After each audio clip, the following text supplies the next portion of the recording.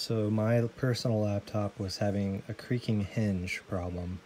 So I decided to try and open it up and try to fix the problem.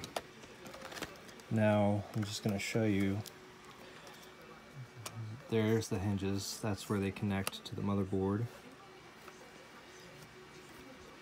This is the top of the laptop, the inside, and then I just pulled the cover off the bottom. So in order to tighten up the hinges on a laptop, depending on how it is, this is how mine is, unscrew the screw from these hinges that was holding on to the bracket, pull the hinges back. You want to lift and slide just a tad, set it back down.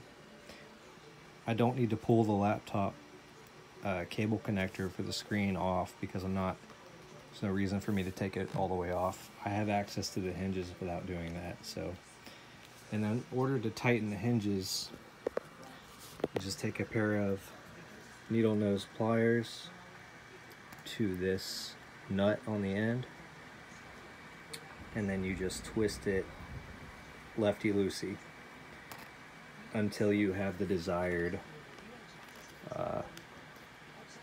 tension on it. And I just turned mine down until it stopped creaking, and that's it. And then you just put it back together.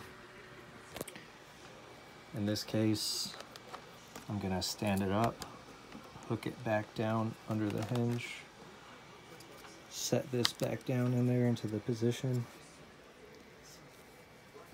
set this one back down as well.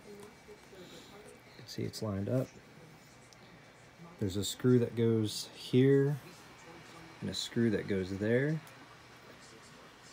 And then when I put the case back on, this screw and this screw are the other screws for the hinge.